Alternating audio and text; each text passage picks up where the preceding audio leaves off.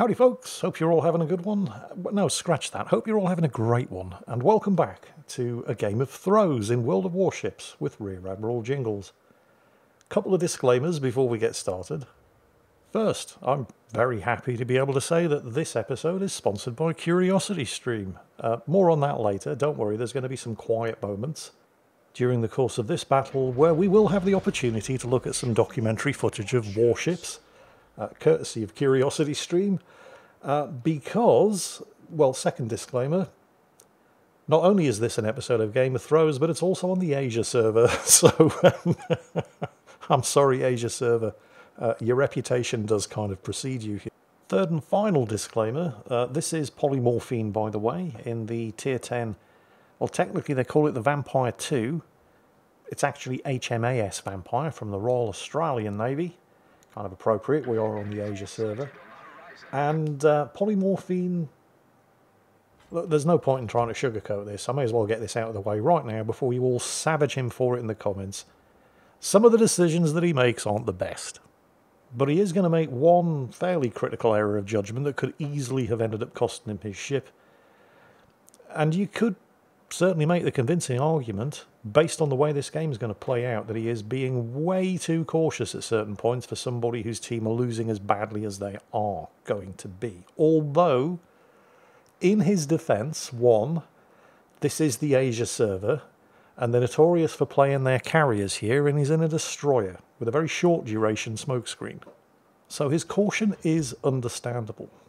Now, I know at this point that many of you have already looked at the top of the screen and first noted, yep, it's another bugged replay, you can only actually see his team lineup, but I've enabled the team lineups at the sides of the screen as well, and yeah, there's only one carrier.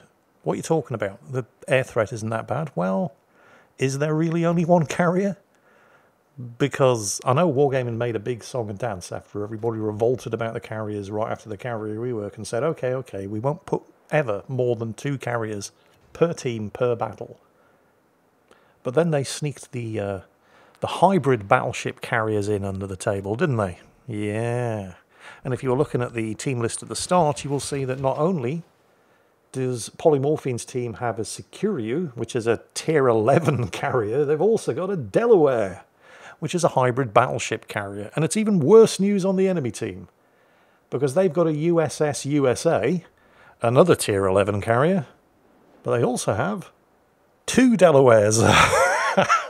There are 5 carriers in this battle. And then to make matters worse, Polymorphine's team doesn't have any radar, and the enemy team have 2. Well, at least 2. They've got the Alexander Nevsky and the Yu Yang, which may or may not have radar. But either way, Polymorphine's team don't have any. So, given that combination of factors, the fact that the Alexander Nevsky is up here, and he's in a position to cover that cap circle with his radar, given the massive air threat, you'll note that he is having none of that whatsoever. He's very, very carefully not giving his position away by turning his AA guns off. Also, given the fact that the team's Tier 11 destroyer, the Yamagiri, has just gotten smashed while attempting to probe a cap, and getting spotted from the air and probably radared as well by the enemy. Oh yeah, the enemy have 3 radar. There's a Worcester. It is entirely understandable that Polymorphine is being extremely cautious about pushing this cap circle. He's still going to make a fairly big mistake later, and feel free to have a go at him for that, but right now this caution is completely understandable. Oh, and I don't even know what ship that is. It's one of the 3 enemy destroyers, the Kunming. Sounds a bit Pan-Asian. Has just sunk the team's Musashi, so they're now down 1 destroyer and 1 battleship, and trust me, things are going to get a lot worse before they start getting any better. The only good news right now is that, well, the Nevsky's fallen back. He knows where the Yugamo is, it's up there to the north. He knows where the Yu Yang was, it was over towards the middle of the map. No idea where the Kunming is, and oh, hang on a second, the team have just lost their Paolo Emilio. How did that happen? Excellent question. In order to answer that one, I'm just going to have to rewind things a little, and then we're going to focus on the minimap. And I do hope you're all strapped in because, well, you're going to need to see it to believe it. There he is. How the hell did he get all the way up there unspotted? Well, it's the Asia server. He basically just drove straight up the middle of the map, straight into the cap circle at Bravo. and is now flipping it. Although he's probably not going to be allowed to flip it because there is a Worcester there. And the Worcester is probably going to turn right after finishing off the Yamagiri and start radaring that cap circle. But well done, Paolo Emilio. How did he manage to get there without being detected? Well, it's the Asia server, the entire enemy team. And let me remind you, these geniuses are winning right now. But the entire enemy team has basically split left and right, and they've left the entire middle of the map wide open. So the Paolo Emilio took advantage of it.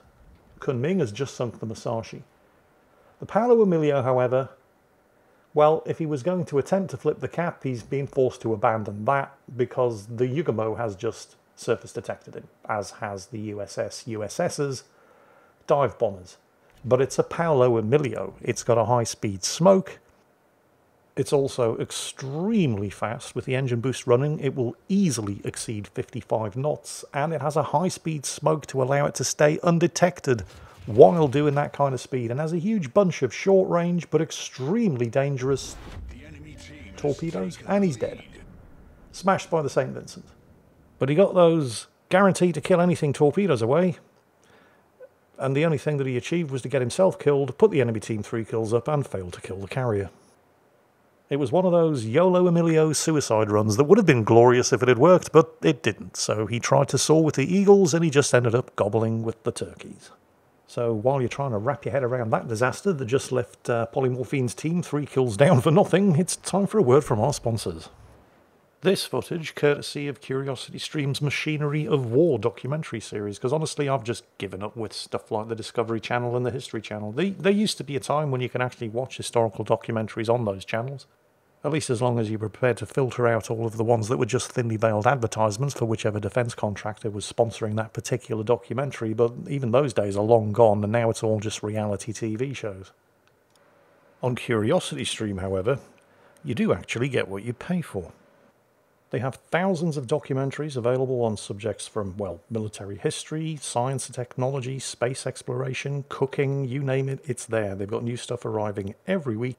And with plans starting from less than $5 a month, it won't cost you a fortune either. In fact, it will cost you even less than that if you take advantage of today's offer. Click the link in the video description to go to curiositystream.com/mightyjingles, or just scan the QR code appearing on screen right now. Use the promo code MIGHTYJingles and get yourself a 25% discount. I hope you enjoy their shows. I know I certainly am. And now back to my show, and Polymorphine has finally judged that it is safe enough to enter the cap circle. And it is about damn time, because they're 3 kills, 300 points, and 1 cap circle behind. He may have left it a bit late, but honestly, I mean, it definitely wasn't safe to do so before now, and it might not even be that safe now with 3 carriers in play. And speaking of which, there's the USS USA, spotted, 1-shot kill, nobody shooting at it. And it wasn't visible for very long, Jingles. We don't know how long it was visible before Polymorphine flipped the camera around to look at it, but okay, I'll give you that one. Don't worry, there will be more opportunities. Opportunities that nobody on his team is going to take. I mean, you'd think the carrier, you know, the actual carrier, the Securyu, would be going for it, but apparently he's got better things to do right now. Apparently that's true of all 3 of the enemy carriers, because Polymorphine's been allowed to successfully flip this cap circle. There it is. Completely unopposed, too. Polymorphine's team just went up to above 200 points for the first time in, well, quite some time. Oh look, the USS USA has been spotted again. And oh look, absolutely nobody's doing anything about it.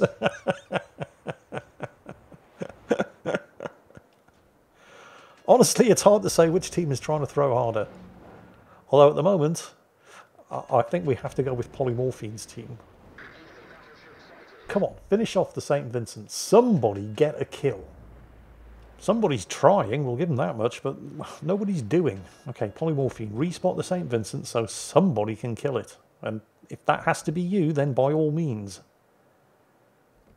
There it is. Come on, somebody. Oh, a little bit of brain fart in the recording there. Sorry about that. Not quite sure what happened. And yep, the St. Vincent is still not dead. Was down at 4,000 health. Now, well, it's got a teal off. It's back up to 14,000 and more. And the USS USA is still not dead and still respotted. Speaking of which, Polymorphine just got himself air spotted. And while everybody should shoot at a destroyer the second it gets spotted, Not everybody is, but at least one person is, and yeah, that could have been a lot worse. Oh look, there's the St. Vincent that was on 4,000 health 40 seconds ago, now on 36,000 health. And yes, the USS USA has been air spotted, but this time it's by the carrier. The actual carrier. The Security has gone for a torpedo attack on the enemy Tier 11 carrier that's been on 1,600 health. Finally got him, because he only needed to land one torpedo.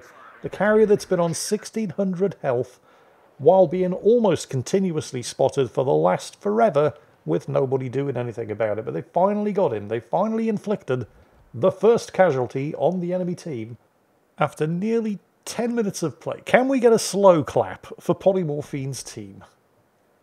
I mean, I'm not trying to diminish anything here. It was a good kill. It was a valuable, big kill. I mean, the USS United States is a very, very dangerous carrier, and now it's dead. This is a good thing.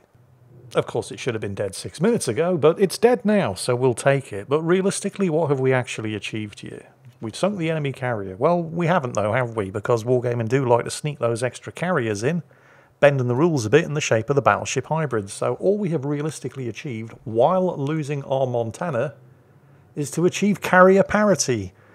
Both teams now only have 2 carriers, and Polymorphine's team are still 300 points and 3 kills behind.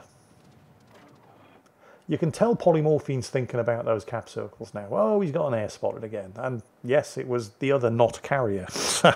Or one of the 2 other not carriers, the Delawares, of which the enemy team has 2. To go with the potentially 3 radars that Polymorphine's team doesn't have. So your team have sunk the carrier, and it doesn't matter because you're still getting air spotted. Oh, there's a kill here. Yeah, there's the Yu Yang. He knows he's going to die. He has to get some shots off. Fantastic. Now, who else was paying attention when you got spotted by the Yu Yang and could possibly be shooting at you? Nobody. I'll tell you who else wasn't paying attention. The St. Vincent that was reduced to 4,000 health and then allowed to survive and get 36,000 health back. He's not paying attention because those torpedoes were launched some time ago. And in order for them to hit, that guy's been sailing the same course and speed for at least the last minute and a half. Ooh, there's another one of those not carriers, the Delaware. It's actually hiding in more or less the same spot where the USS USA was. Alright, let us go for it. What's the reload like on the torpedoes? 35 seconds or so. This could be good. He's using the creeping smoke. That was basically when he got bum rushed by the Yu Yang. He's not attempting to hide in the creeping smoke now. He's going for the carrier. Full speed, engine boost going, and yep, there he is. Now, the range isn't great. I mean, he's inside shooting range, but it's going to take a long time to burn that thing. Don't forget, it is a battleship, right? It just happens to have a flight deck. It's going to take a long time to burn that thing down with destroyer-caliber high explosive shells. And at that kind of range, it's going to take a miracle to score a torpedo hit. He's managed to set a fire. Actually, is that a double fire? It is a double fire. So that guy doesn't have fire prevention. You can tell by the pattern of the fires. Unfortunately, because Polymorphine slowed down here, he's now basically having to do his own spotting. So he's not going to be able to stay inside this smoke screen. He's going to have to go for it. Now, I want you to pay attention to what he does here. He's only got 1 torpedo launcher, and he aims it straight down the predicted torpedo track, the white line, which means that in order for those torpedoes to hit that Delaware, much like the torpedoes that hit the St. Vincent earlier, that guy is pretty much going to have to sail exactly the same course and speed while being attacked by a destroyer for the best part of a minute or more. 1 minute later.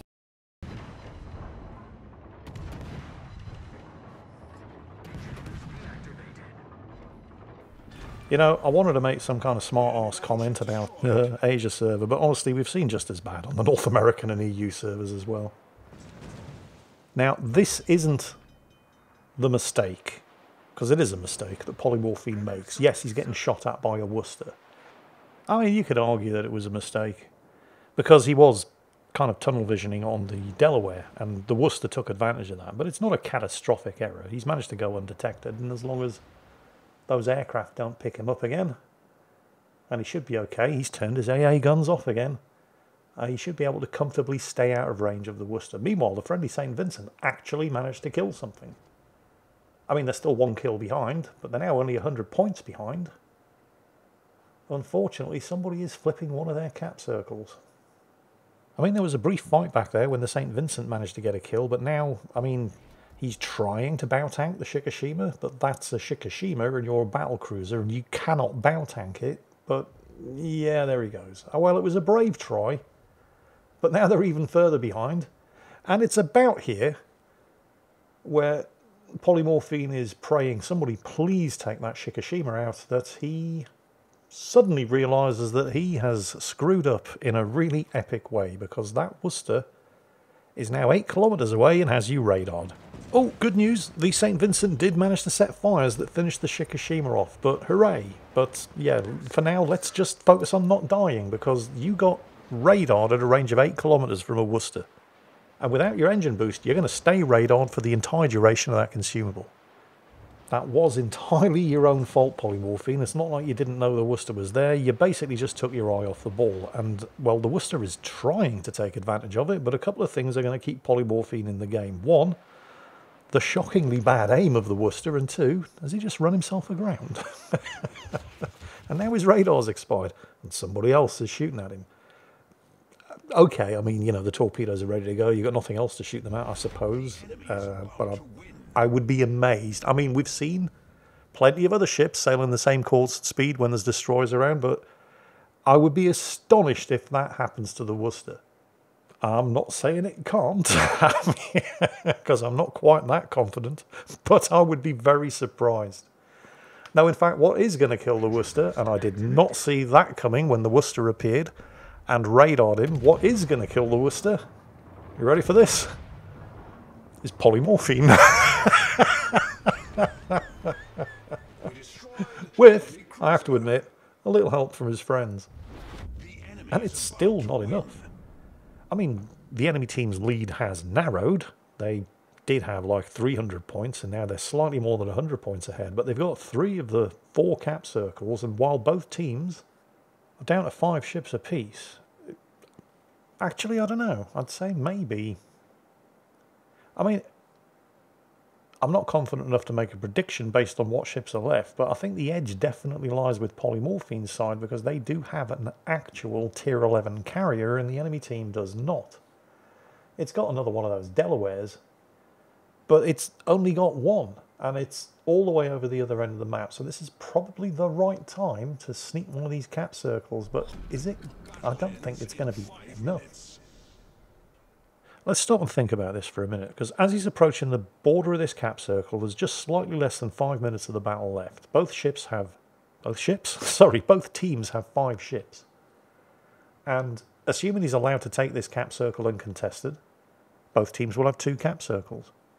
But in the time remaining, the enemy team only needs another 150 points. So even if Polymorphine, and it probably looks like he's going to, unless that enemy Illinois has anything to do with it, but let's just assume he's able to take this cap circle.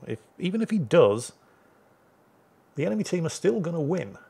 If they kill anything in the next 2 minutes, they're guaranteed to win. If they don't kill anything, they just stay alive for the next 2 minutes, they're guaranteed to win, because they only need...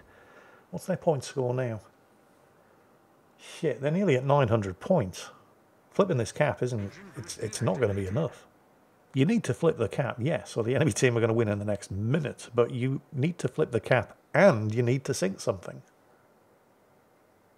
The carrier was going after the Illinois, who was last spotted over there. There's the cap circle, so that's bought you some time, but you still don't have a lot.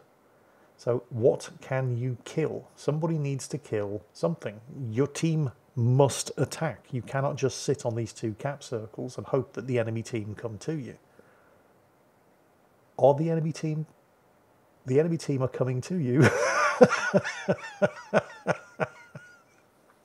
The team that are winning. The team that doesn't have to do anything in order to win are doing things. They're trying to win harder. Oh, they got some airdrop torpedo. Unfortunately, look at this. That was what, 4 or 5 torpedo hits? Airdrop torpedoes. I mean, I give carriers a lot of shit, and they deserve it, but the airdrop torpedoes don't do a lot of damage. Imagine if that had been 4 or 5 Shimakaze torpedo hits. He'd be dead right now. That would be an ex-Grosser Kurfürst. And it still might be if he continues attacking like that. Oh, there's the... Oh, wow, I'd forgotten the Yugamo was even in this battle. And the Kunming, we finally see it. Oh, the enemy team are up to 960 plus points. Somebody needs to die. Any volunteers? The Delaware has come to his senses. He's turned around and he's getting the hell out of there. The Grosser Kurfürst, on the other hand, with the enemy team at 977 points. I don't know if they can even kill him in time. The two destroyers, quick look at the minimap, they're running the hell away. Oh, great, they've come to their senses as well. They're switching their fight to the Delaware. I mean, he's on comparable health to the Grosser Kurfürst, but he has weaker armour, so maybe... No, they're switching their fight to the Grosser Kurfürst. Oh, he's turned! Oh, they've got him! They've got him! The enemy team are at 993 points. They've got him! Back down to 941. The Delaware is getting the hell out of there. He's burning, but he is not attacking. Can they finish him? I mean, maybe. I think that's the Smolensk shooting at him. And if anybody can burn him down, it'll be the Smolensk. But the Delaware just has to go undetected, and he will get away with it. Flipping this cap... I mean, I appreciate why Polymorphine is slipping into this cap circle. He's trying to chase down the Delaware, but his guns are never going to get the job done, and there's no way he's going to torpedo him. Taking this cap is only buying you time, but it is time that the team desperately needs. With the enemy team back up to 965 points. They at least only have points coming in from one cap circle. Oh, and speaking of which, that would be Cap Circle Alpha, where the Illinois was last seen quite some time ago. In fact, we last saw him dodge an aircraft right after Polymorphine's rather unlikely kill on the Worcester. Where is the Illinois? I mean, who exactly does he think he's defending Cap Circle Alpha from? Where did he go? He's a very, very potent... I thought he might be trying to go for Bravo. But no, he's spent the last 3 minutes travelling nowhere. So he's basically where we saw him last. He's decided to make himself irrelevant. Polymorphine has flipped this cap, but with the enemy team at 985 points, the Delaware's gone undetected. And it's at this moment, with the enemy team 11 points away from winning, that the Yugamo decides to choose violence and attack the Smolensk in a gunfight. And now Polymorphine's team are ahead on points, with seconds of the match remaining, and 3 of the cap circles. And even if the team had been trying to throw it and win harder at this point, there just isn't enough time left for them to do it. And so that is an incredibly unlikely win for Polymorphine in HMAS Vampire. I don't think I really need to add anything to that, other than maybe, welcome to the Asia server. They do things differently here. Honestly, they don't. We see stuff just as bad as this on all of the other servers. But congratulations, Polymorphine, I guess. I didn't see you winning that one. And yet you did. So well done. And I hope you all enjoyed it, because that's it for today. As always, take care, and I'll catch you next time.